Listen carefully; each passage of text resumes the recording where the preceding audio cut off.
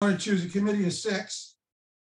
Every time I choose a committee of 6 from the 9, I'm also choosing who I leave over. That's a committee of 3 from the 9. So you can actually prove this formula if you wanted to by working out both sides and showing they're the same. But it's much easier to think of it in terms of a combination, and then the reason why it must be true is obvious. Did anybody have any particular question about any of the homework exercises so far? Professor, I have a question about exercise 16, page 44. Page 44, exercise 16.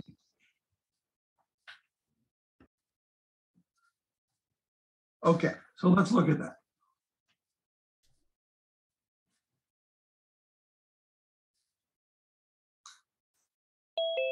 Four men and 4 women. We have 4 men and 4 women. And they're going to stand in line for a camera shot. In how many ways can that be done? Well, basically, does order matter here? That's the first question. No. Yes. Does it matter if we have A, B, and C, for example, and C, B, and A, is that the same picture? Yeah, it's the same thing. It's same thing. Doesn't matter. It's the same group of people, but it's not the same picture, or it's not the same list. Agreed? So order doesn't matter. So essentially I have 8 people. I can put any of 8 people in the first position, then 7, then 6, all the way down to 1. So I have 8 factorial choices. Again, if I was asking in how many ways can I put them in all 8 of them in a committee, there's only one such committee. But anytime I move somebody around, I'm getting a different positioning for the picture. Okay? What was the second part of that? In how many ways if men and women are to alternate? Okay. Oops, where'd that go? If they're to alternate,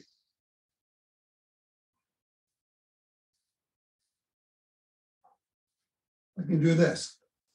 Men. And then I have the women like so, right? 4 and 4. So I can put any of 4 men in the first position, then 3, then 2, and then 1. And then the women can go 4, 3, 2, 1. And by the way, since multiplication, A times B is the same as B times A, I could write this part as 4 factorial times 4 factorial. Am I done? Is that the correct answer? No. Why not? Because you can also have it alternating with women starting. Right, I could have just as well started with a woman. So I get the exact same answer again because the numbers were rigged. So I double that. And now that's my answer. Why does it matter if you're going to put the woman first or the man first? You're still going to end up with 4 factorial times 4 factorial. Sure it does. It's always 4 factorial. Right? If I went with the woman, 2, 3, 4, 5, 6, 7, 8. Woman, 4, 3, 2, 1. Man. Then you have men 4, 3, 2, 1. It's gonna be right. So I get 4 factorial twice. Oh yeah. Oh, okay, I misunderstood that. Okay, that's what they're there. I'm multiplying them together. Okay. Next thing. C. In how many ways, if they are to alternate, and a particular man and a particular woman insist on standing next to each other? How the hell do I do that? Let's see. Okay, so here's what we have. Again, let me just get the picture. 3, 4, 5, 6, 7, 8. You remember what I told you the first time we started these problems? Questions sound very easy, but they're not always easy. This is a tricky one I'm trying to remember. Now, men and women are to alternate. So here's what I have. I'm going to have this man and this woman together. And then I have 3 men left and 3 women left, right? So here, let's look at it this way.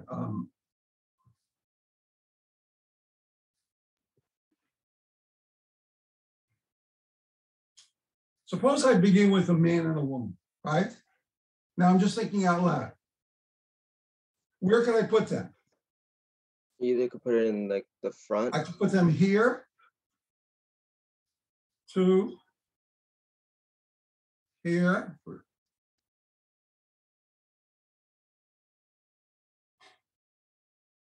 I have 7 positions for them, right? Now, if I'm going man, woman, what must go here? So I'm assuming the star represents all the possible places I can put the man and the woman in that order. Everybody got that? Well, if I'm doing that, then this must be a man, right? So how many choices do I have for this? So man, woman. So now here's basically what's left is I have these 6 positions, right? If I chose any one of these, this has to be a male, this has to be a male, and this has to be a male. Similarly, this has to be a female, this has to be a female, this has to be a female. So this is 3 factorial times 3 factorial. And I have 7 positions where I put the other people, right? That's where the 7 stars are. But this is assuming I began with a man-woman. Couldn't I just as well begun with a woman-man? Yeah. Started this way. Then that'll be exactly the same. So all I have to do now is double my answer. And by the way, that was a hard problem. I mean, I did it quickly because I've done this problem a couple of times, over the years in different variations, but that's hard. That was number 6. Was there more to this? And how many ways alternate in a particular man and a particular woman do not stand together? Well, we just figured out, here's a number of ways where they can stand, where they do stand together. And we noticed the total number of ways they alternate was, do they have to alternate?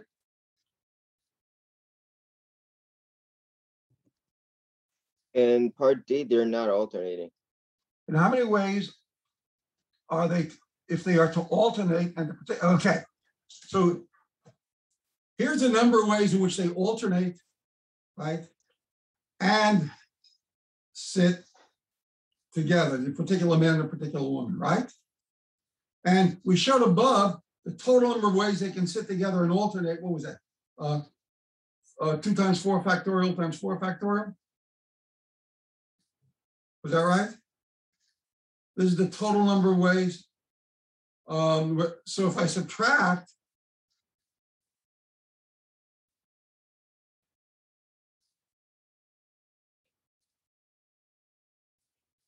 here's where they do sit together. Here's the total number of alternations. The difference between the two must be where these 2 people do not sit together. Okay? Were there any other questions that bothered anybody? And by the way, this was a hard question, all right? Hard questions appear in homework, generally don't appear in exams. Hopefully.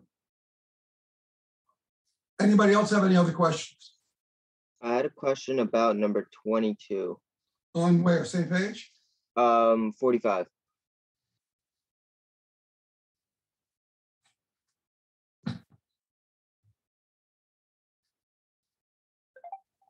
From 3 Democrats and 2 Republicans. Again, which one am I doing on number 22? A committee of 3 is to be chosen.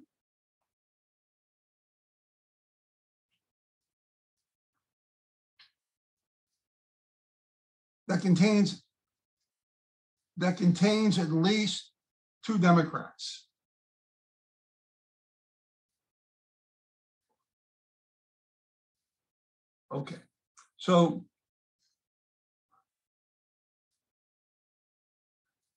Okay, so let's do it the right way, and then we'll try to figure out what's wrong here. Okay, so in how many ways can I choose a committee that contains at least 2 Democrats? So what does that mean?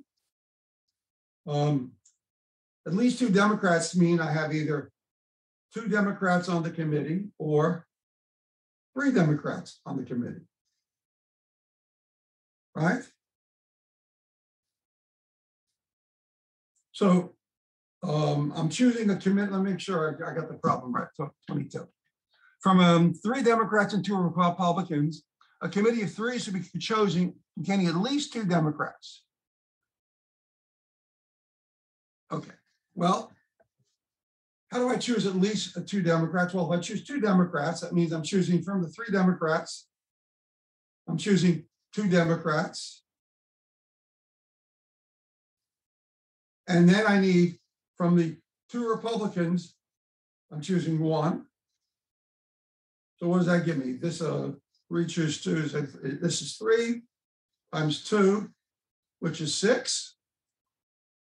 So this is 2 Democrats, right? 2 Dems, or 3 Democrats. That means from the 3 Democrats, I'm choosing 3. That means from the 2 Republicans, I'm choosing none. This is 1, and this is 1. This gives me 1. By the alternative principle, 6 plus 1 equals 7. Okay? So that would be the correct answer. The correct answer should be 7. So now let's see. What's wrong with the following? First, choose the 2 Democrats from the 3. And then from the remaining Republicans, so the question is, what's wrong with that? And let me tell you how I want you to think about it. You need to understand that you're counting something twice. So what you ought to do, if you want to understand what's wrong with it, write out the cases. And the reason this problem is here, a number of years ago, I gave this problem on an exam, and I had a student do it the wrong way, and it took me a couple of minutes to figure out what was wrong with the reasoning. So I'd like you to do the same thing now. Figure out what's wrong with the reasoning. Basically, what's happening is you're counting something more than once. And that's what you need to be careful of. Were there any other questions? Anybody?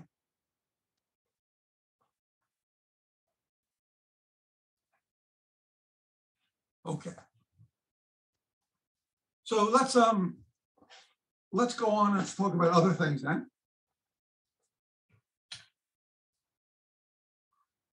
So let's do a little bit more counting. Now remember, I want you to understand the only reason I'm doing counting is there are problems that arise in probability theory where you have to know how to count a little bit. There's a whole course on combinatorics that we offer at the 4,000 level. I think it's either 4140 or 4150. And it's just devoted to the notions of combinatorics, counting, permutations, and extensions thereof. We just want some basics here. And that's my objective. So I think this is probably the last section, which involves counting. And then we'll talk about why I call the combination symbol the binomial coefficient.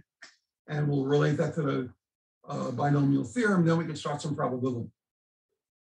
Okay, when we were looking at permutations, we're essentially looking at permutations when all objects were distinct. What do I mean? Suppose I asked you, how many jumbles are possible from these 5 letters? Everybody understand the question I'm asking? Why is this an interesting question? Or excuse me, let me turn my phone off here.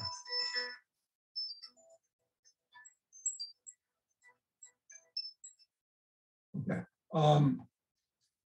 It's an interesting question. I should say it's a different question because we have 3 L's. Now, for the moment, let's pretend the L's were all different.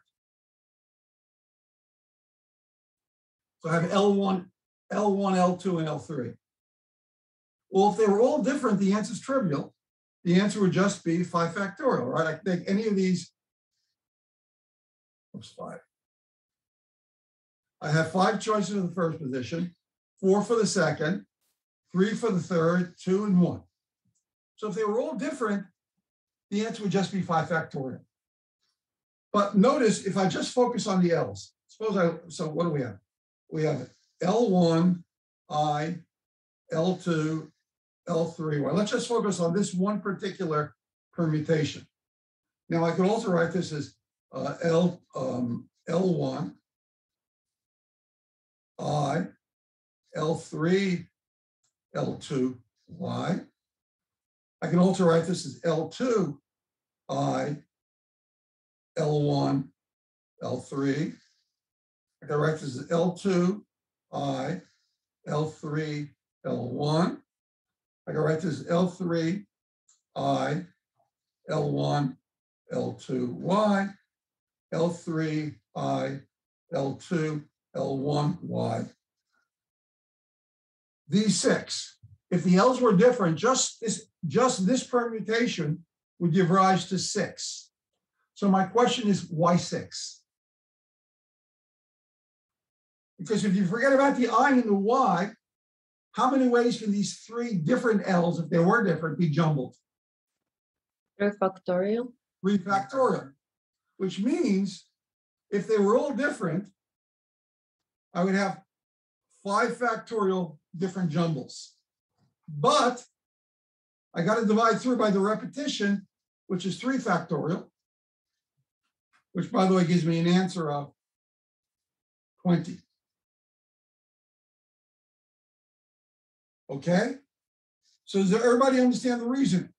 So this is just one of 20 different permutations I can have of these letters if the L's were the same. Here's another example.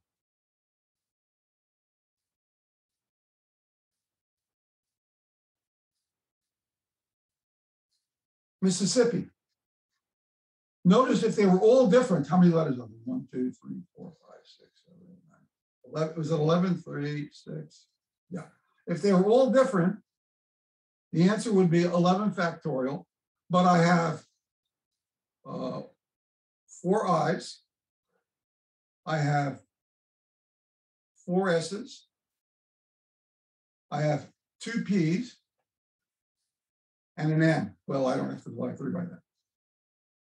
So I'm not interested in the actual numerical answer here, but notice what's one way of doing this problem is to pretend they were all different and essentially divide through by the multiplicities. And that's what's happening here. Okay, let's look at this another way. Let's go back to Lily. If you think about the jumble, you think about the permutation, there are really 5 positions here. So let's choose 3 of these positions for the L's. How many positions are now left? Well, if I use the 3 L's, there are 2 positions left. Let's choose one of those 2 positions for the I. And now there's 1 position left for the Y. So by the way, this is 5 factorial over 3 factorial, 2 factorial. This is 2 factorial over 1 factorial. And this is just 1. So notice this cancels this. I end up with 5 factorial over 3 factorial. Similarly with Mississippi, M-I-S-S-I-S-S-I-P-P-I. I could choose, there are 11 positions. Let's choose 4 of them for the S's. Now there are 7 positions left. Let's choose 4 of them for the I's. And now there are 3 positions left. Let's choose 2 of them for the P's. And now there's 1 position left for the M. So this gives me 11 factorial over 4 factorial, 7 factorial times 7 factorial over 4 factorial, 3 factorial, 3 factorial over 2 factorial, 1 factorial, and 1 choose 1 is 1. So this cancels. I have a random question. Where did that 7? Oh, let me just finish this and I'll take a question. This cancels this. So I get 11 factorial over 4 factorial times 4 factorial times 2 factorial times 1 factorial, which is what I got. Where is that? Up here. I can always add a 1 factorial. Remember, 1 factorial is 1. Okay, your random question. That was a little bit too fast. I was just wondering where that 7 factorial came in, but someone already said it in the chat. Here? Okay, so easy enough to show. Ready? First, let's do this.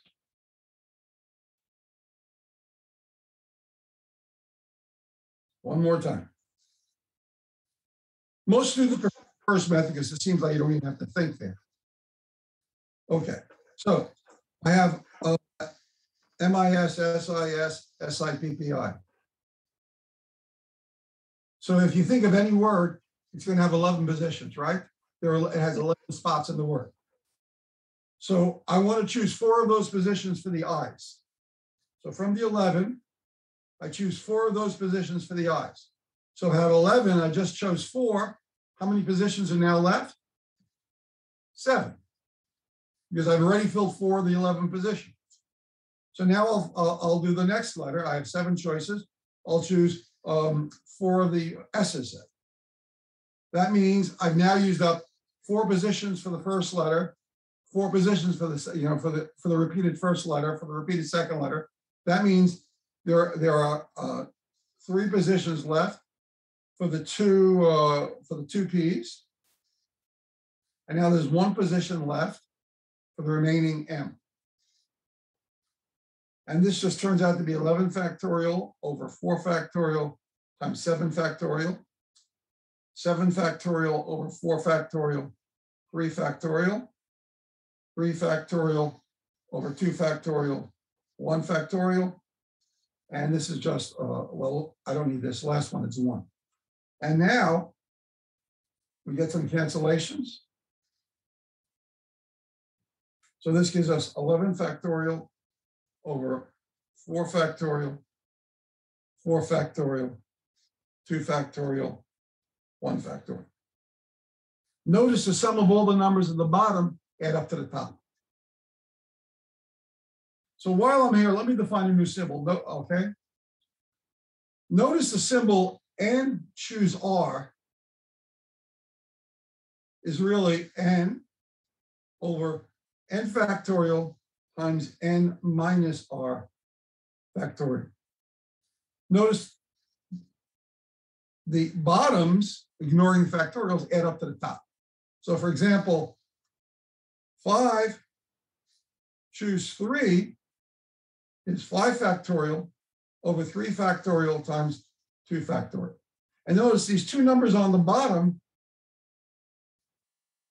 give me the top. Now, if I wanted to be technical, what I could have done is I could have said, why don't I use this symbol?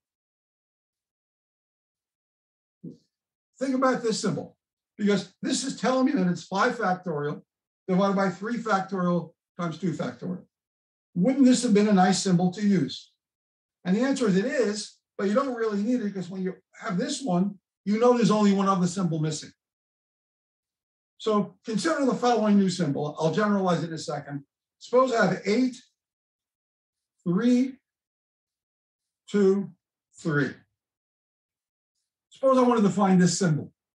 Well, notice the bottoms, 3 plus 2 plus 3 add up to 8. I can define this symbol to be 8 factorial over 3 factorial times 2 factorial times 3 factorial. That is, more generally, suppose I have the following: N, N1, N2, N sub K, where the sum of all the terms at the bottom add up to the top. Okay? Notice in this example right here, the bottom adds up to the top. I will then define this symbol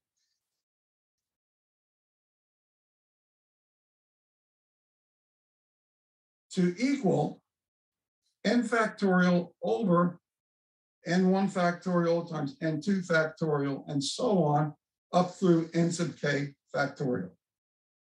This symbol has a name. It's called the multi, I spelled that wrong. One more time. Okay. It's called the multinomial coefficient. Now notice I didn't need it. The problem I did a minute ago was, remember Lily? Remember the answer right there was 5 factorial over 3 factorial, which turned out to be 20. Turns out I could have written this as just 5, 3, 1, 1. Notice there were 3 L's. It was 1 I and 1 I and 1 Y. But I don't really need it to do that problem. I was able to do this problem 2 other ways, using combinations or using the ratio of the 2 factorials. But it's a useful number that we're going to talk about a little later on. Again, it's called the multinomial coefficient. Let me ask you a different problem, okay? The Chinese delegation is coming to the White House, okay? And the White House has 10 flagpoles in a row.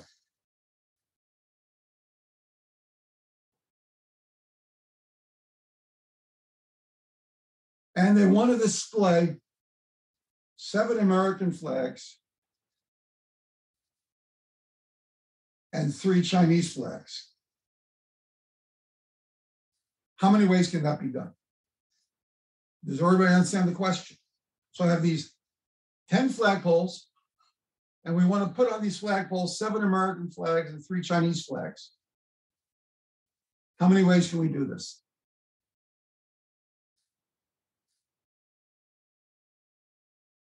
Anybody have an idea? We could. Okay. Just 10 factorial. Well, let me rephrase the question for you. I have A,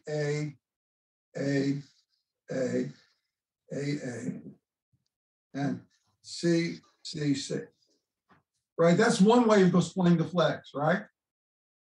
So really the question is, how many jumbles are possible of these 10 letters? Well, if they were all different, then I would have 10 factorial, right? But they're not all different. I have to divide by the number of ways the A's can be repeated or jumbled, and the C's. So the answer would be what? 10, 9, 8, 7 factorial, 7 factorial, 3, 2, 1. This cancels this. 3 is 3, 2 is 4, 120. Okay, everyone got that example? So notice when objects are repeated or identical, in order to count the number of ways, you got to divide through basically by the repetition. We had 7 American flags and 3 Chinese flags we had to divide through. Now I'm going to take this one step further. I'm going to consider 2 more examples of this case. Okay, I have 12 students in a class. And what I want to do is I want to partition them. I want to divide these students up into 3 committees: a research committee, a recreation committee, and the third committee is a cleanup.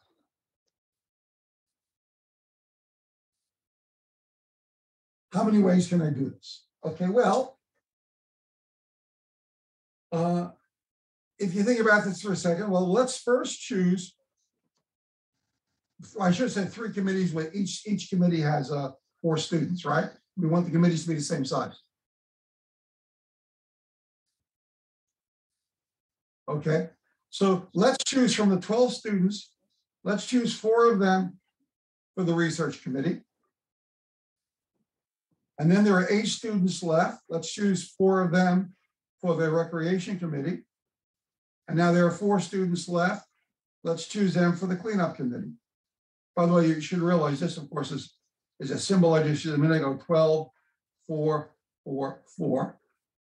I could have done it that way as well. But so this is going to end up being 12 factorial over 4 factorial times 4 factorial times 4 factorial. So it looked like that was a pretty easy problem to solve, and it was. I did it quickly because I have a lot more experience than you. I don't have to think about it too hard, but it worked out okay. Anybody have a question about this one? Professor, just a quick question. On the exam, you want us the last answer, like calculate those factorials, or you want us to leave If it? the number, generally I don't want to talk about exams now, but generally the rules are if the numbers are relatively small, you work them out. If they're large, you leave them in factorial. Okay, thank you. And now I want to take the same problem, okay, almost the same problem. 12 students.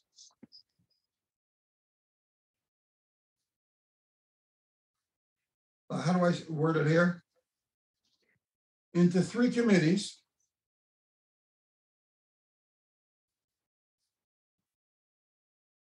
Each of 4, containing 4 students. Now, what's the difference between this problem and the previous problem? In this problem, in the previous problem, there were 3 separate committees. They were distinguishable. Now the committees are no longer distinguishable. They're identical committees. It's sort of the same thing. What's the difference in A, B, C, D, E? How many jumbles can I make of these letters versus how many jumbles can I make of these letters? Well, this is just 5 factorial, right? Because they're all different. Here, they're not all different. We have to divide through by the repetition. Now, the same thing is happening between these 2 committees. The first problem was they were indistinguishable. The committees were different. So the answer was just 12, 4, 4, 4. But now I have to divide through because the committees, it's like having 3 L's in the problem. I have to divide through by the repetition of 3 factorial because the committees are now indistinguishable. The 3 L's were indistinguishable. So while they look like it was the same problem, in one case, the committees were different. So there was no repetition. In the second case, there was repetition. That's a very subtle idea. Please keep that in mind. Okay. How am I doing time-wise? Where's my clock? Okay.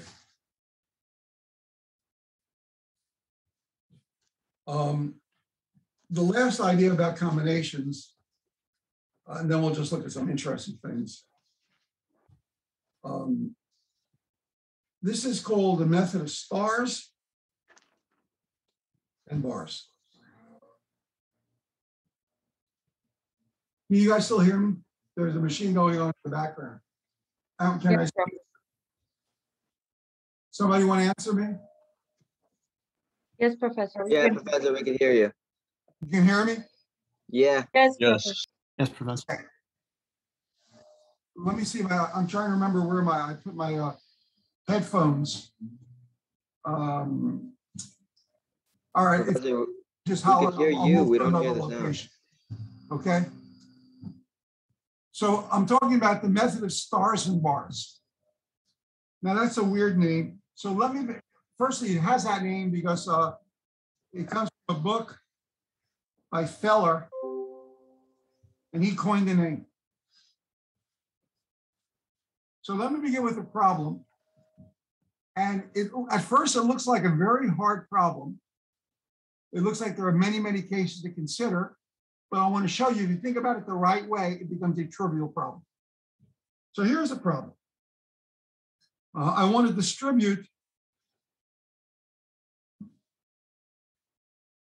8 identical books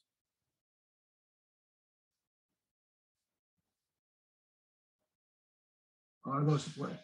among 4 students.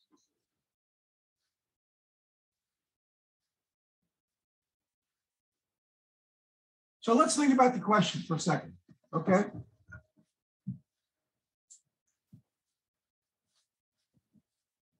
Just to realize, if you try to do it in some particular way,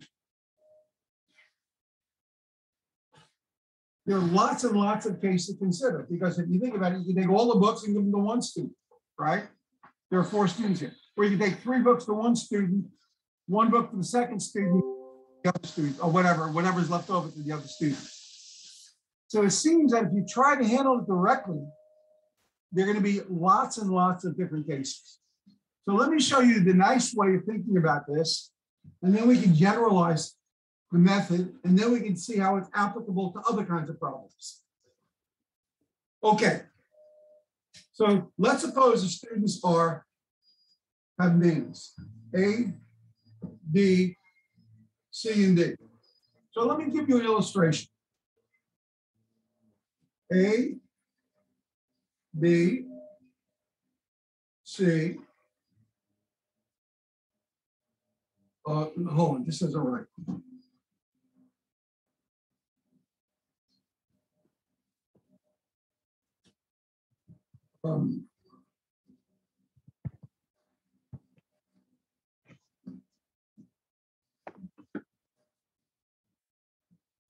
So here's an example. I can give A 3 books. So I'm representing the books by a star. I can give B 1 book. I can give C 2 books, 3, 4, 5, 6. And then I would give D 2 books. So that's one way of distributing them. Everybody see that? Let's look at another way.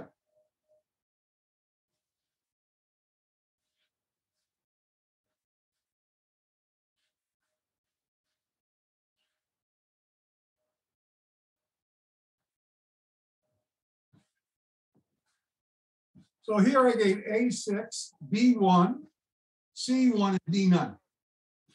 That's another way of distributing these 8 identical books. One more.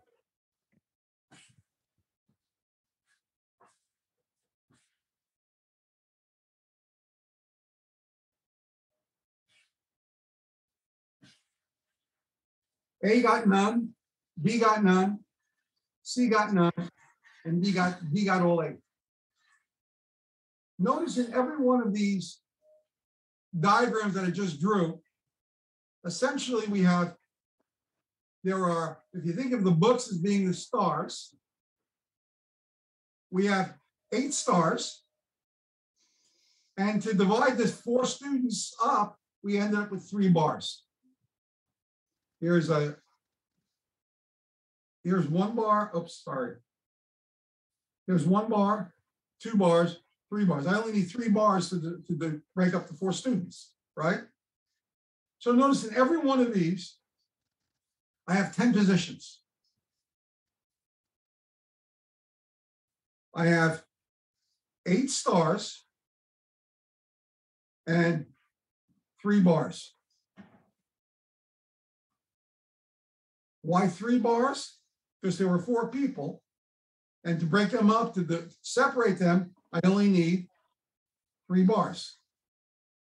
Everybody see that? Yeah.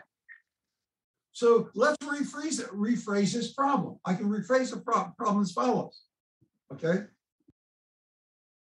Choose 8 bars from, oh, I'm sorry, that's wrong. I don't have 8 bars. Choose 8 stars from the 10 positions. Meaning, I have it from, I'm sorry, there are from the, how many positions do I have? 11 positions. Yeah. I have 8 Wait, why do we have? bars, right? Sorry, Professor. Why do we have 11 positions? Because I have 8 bars. If you look at this. Oh, 8 stars and 3 bars. My bad. 1, 2, 3, 4, 5, 6, 7, 8, 9, 10, 11. Each bar and each star takes up a position. So however I distribute these books, which are the stars, and the bars among the people, there are a total of 11 positions here. So every time I count, I'm really asking, how many committees of 8 can I choose from the 11? Or equivalently, from the 11 positions, how many of those positions could be the bars? Right? Here, I can either choose the positions for the stars or the positions for the bars. And that's really cool. So what sounded like a really, really difficult problem, if you think about choosing stars and bars, it's really very simple. Let's look at another example. 9 identical candy bars are to be distributed among 5 students. How many ways can this be done? Well, if you think of the candy bars that they're identical as being the stars, and if I have 5 students, how many bars do I need to divide them up? 4. I have 5 students, there are going to be 4 bars. So I have a total of 13 positions, and I want to choose 9 of them for the stars, or 13, choose 4. Either one is the correct answer, and it's easy to work out. I'm not doing the arithmetic now. Everyone follow this solution, because I'm changing it. You ready? Same problem. Let's assume one of the students is the youngest student. And now let's assume the youngest must receive at least 2 bars, 2 candy bars. Let me say candy bars.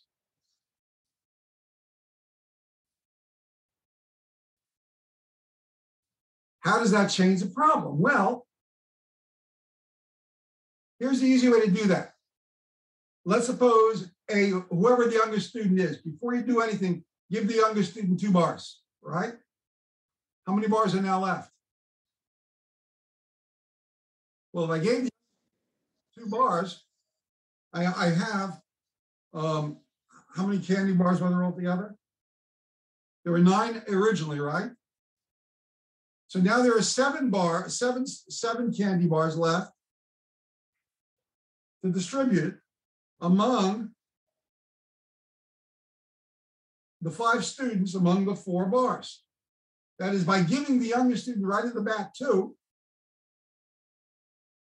we now distribute the remaining 7 bars among the 5 students, or 4 bars. So now we have 11 positions, and we want to choose 7 or 4, and that would solve the problem. There's our solution. So again, if you think about what I just did, to guarantee that the youngest student gets at least 2 candy bars, I gave him 2 right up front. And then I only have to distribute the remaining 7 bars among the 5 students.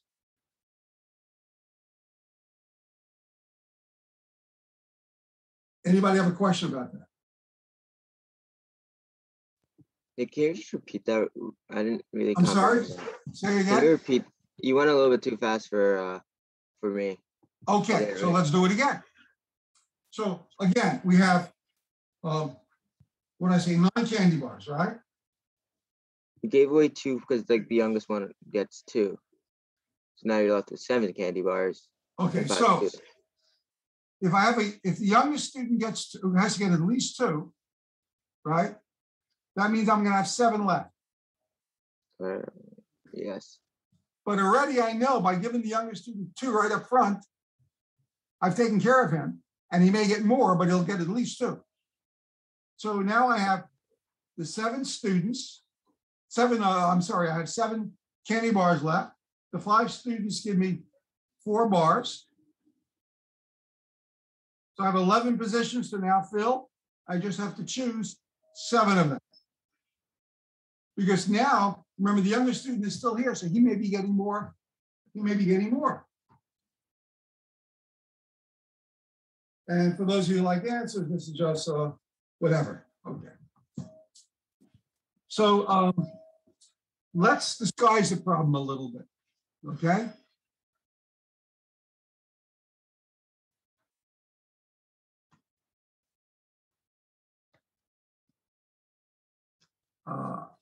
How many non-negative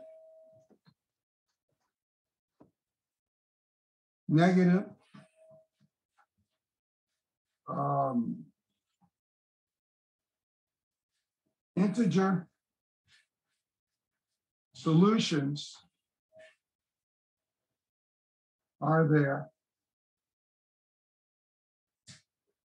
to, how many do I have here?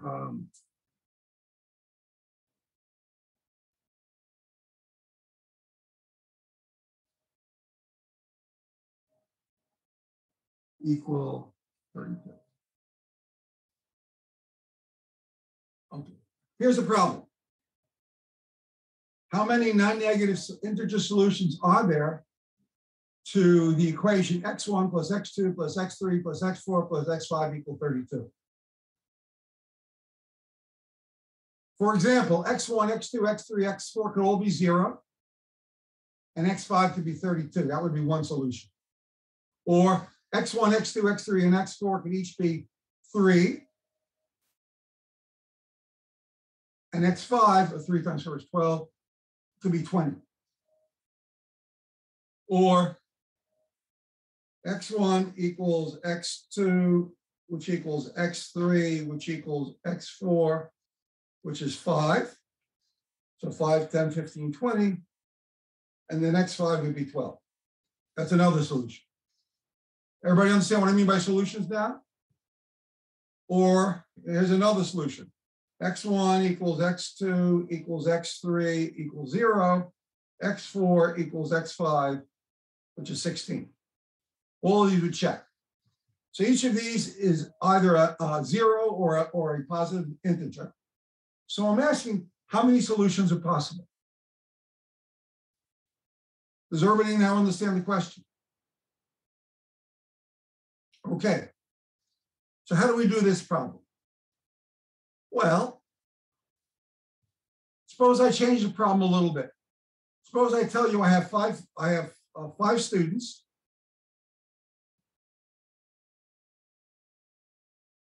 And I have 32 candy bars.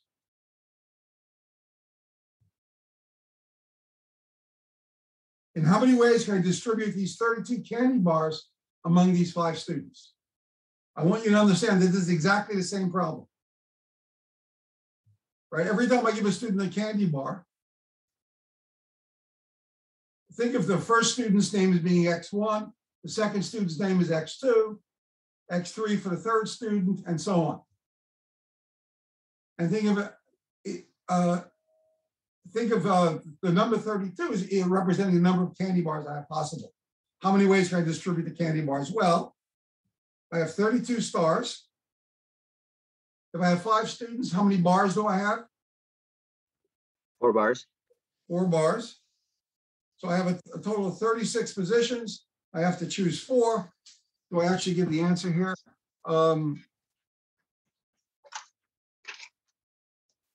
It's like almost 59,000 ways. Okay. Now I'm going to make the problem a little more complicated, okay?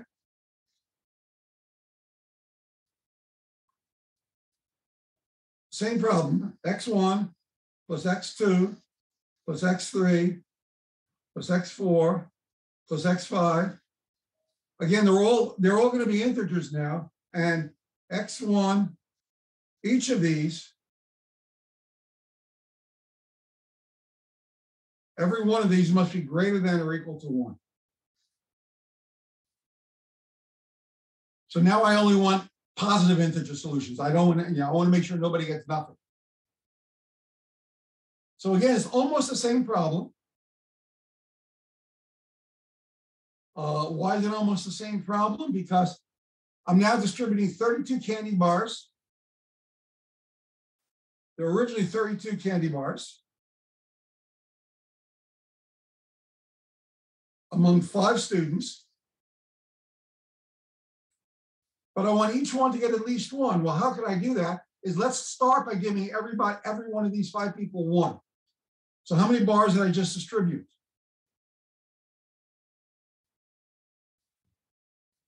I've just distributed 5 bars. So how many are left? 27. So now there are 27 stars left, right?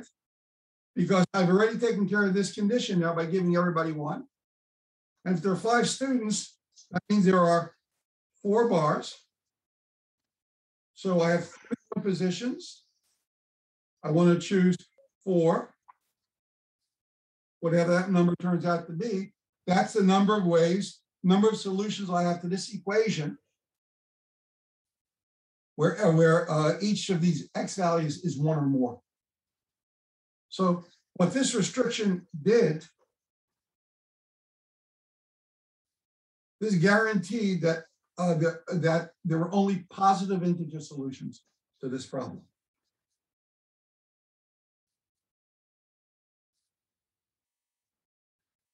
Okay, so stars and bars is really a powerful method.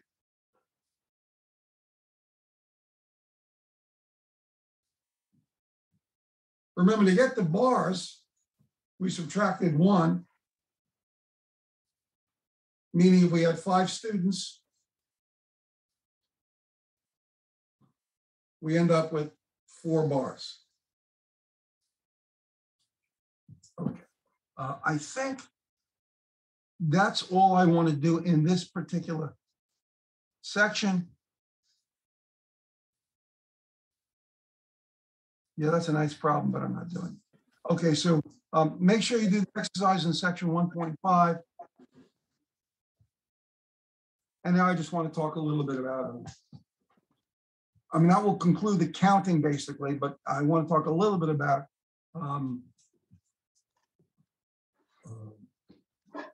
Professor, I had a quick question. yeah.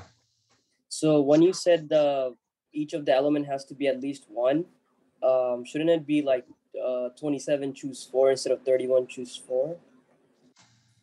Say that again, please. So basically, when you said that the condition that x1, x2, etc. has to be at least 1. So when you write the notation, shouldn't it be 27 and then 4 underneath it? No, hold on. If I give each one, there were originally 32, and there were 5 people that I was giving 1 to, right? So subtract 5 from 32. What do you get? 5 from 32 is 27, right? 27, yeah. That's where I get the 27 from. Okay. So, okay. Are we okay? So putting it in notation form, how would you do that? What do you mean notation? Here's my notation form is right here. He's confused because you have to add the bars to the total at the top. We need the bar. The bars don't change. When I'm distributing the numbers, the candy bars among the students of the bars, they're not changing. What changed because of the restriction? Well, the stars. I'm now distributing. I've already distributed up front the 5 bars. So now I'm taking the remaining 27 bars and I'm distributing them among the 5 bars. The 27 stars among the 5 bars. Okay? Okay. 4 bars. Okay. How many of you have heard of Pascal's triangle?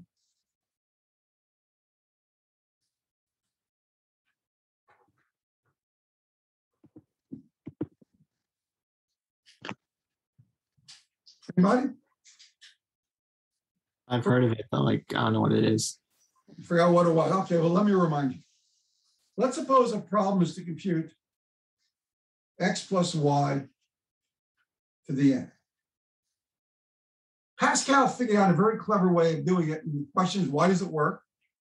And how can we do it more simply? So Pascal, notice, by the way, when I took something like x plus y to the 10th, the first term would be x to the 10th. The next term would turn out to be, in this case, 10, x to the 9th, y. The next term, if I work it out, would be 45, x to the 8th, y squared, and so on.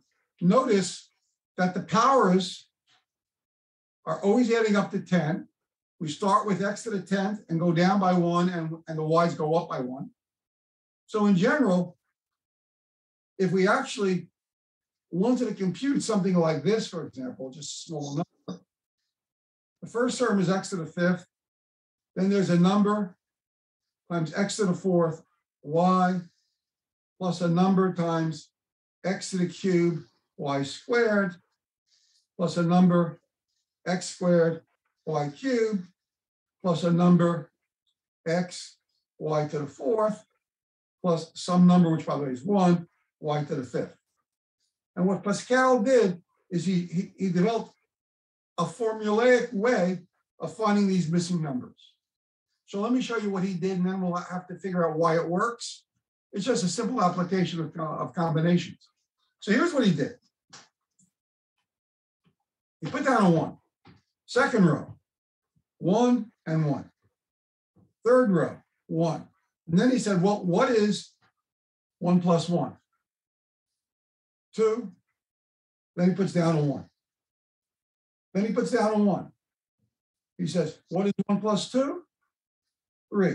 What is 2 plus 1? 3. And he puts down a 1. Let me do one more row. 1. 3 plus 1 is 4. 3 plus 3 is 6. 3 plus 1 is 4. And then we put down a 1. Everyone see the pattern? Well, it turns out that this first row gives the coefficients for x plus y to the 0 power. The next row gives x plus y to the first power. The next row is x plus y squared,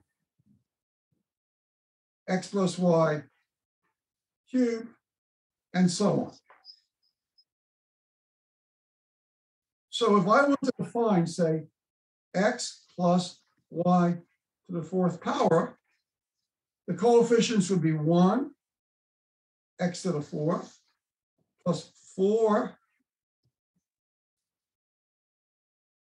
x cubed y, plus 6, x squared y squared, plus 4, x y cubed, plus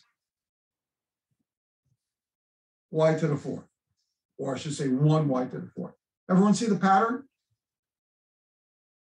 Now, this is pretty good for, for expanding binomials where the power is relatively small. But suppose I wanted the problem was to find the 83rd term of x plus y to the 127th power. There's no way I want to do this, draw 127 lines in Pascal's triangle to do this calculation. So there are two questions here. One, how does Pascal's triangle work? And two, is there a better method? How am I doing time-wise? Okay, I'll give you a... So I want to remind you of the following. There's an identity, n choose k. Now I showed you, let's suppose we have n minus 1 people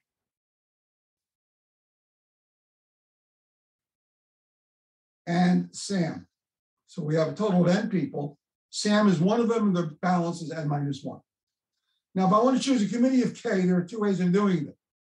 Sam is on the committee, or Sam is not on the committee.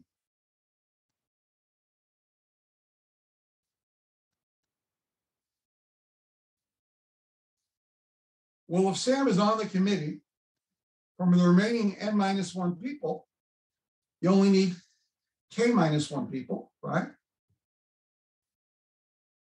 And if Sam is off the committee, you still need k people from the remaining n-1. So we have an interesting identity. It turns out that this is the identity. Once I show you why something else is true.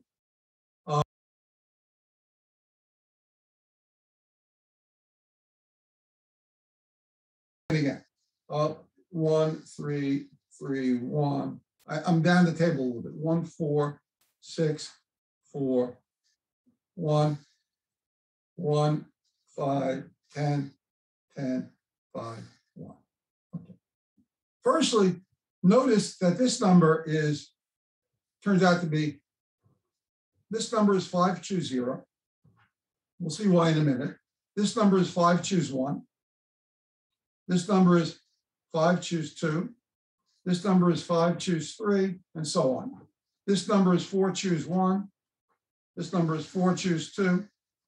This is 4, choose 3, and so on. Now notice, how did I get this number? 10. 5, choose 2, which is 10, is equal to 4, choose 2, plus 4, choose 3. 4, choose 2 for 6. This is 4. This is exactly the identity that I have up here. N is 5, K is 2, except that I have I did this term first below and this term second. That doesn't make a difference. So firstly, the reason Pascal's triangle works is because if this is n-1, let me just draw it in a picture. n-1, k-1, n-1, okay.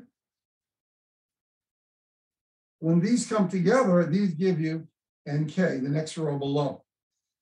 So if you look at any two entries in Pascal's triangle, if you observe that they're each binomial coefficients,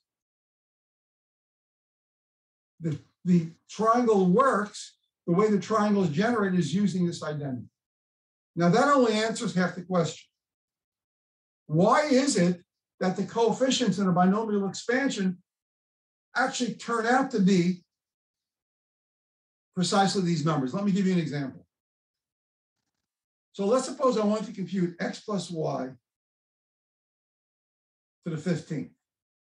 According to what I just said, this would equal to 15 choose 0, x to the 15th, plus 15 choose 1, x to the 14th, y, plus 15 choose 2, x to the 13th, y squared, and so on. 15 choose 14, x, y to the 14th, plus 15 choose 15, x to the 0, y to the 15th. So the question is that we have to answer, that I don't have enough time to answer now, is why did these numbers turn out to be the binomial coefficients? So we pick that up next Monday. Okay? So I'm going to stop here. If anybody came in late today, I have to be at a committee meeting in about 2 minutes, so I can't hang around. Send me an email today so I can correct the attendance. Please do the homework in section 1.5. I just began 1.6, which will finish the preliminary chat material. so we can start discussing probability. We don't meet on Wednesday. We do meet on the following Monday. So make sure you do your work. You have questions, can't wait until Monday. Send me an email. I'll try to work it out for you. Are we good? Let me stop the recording.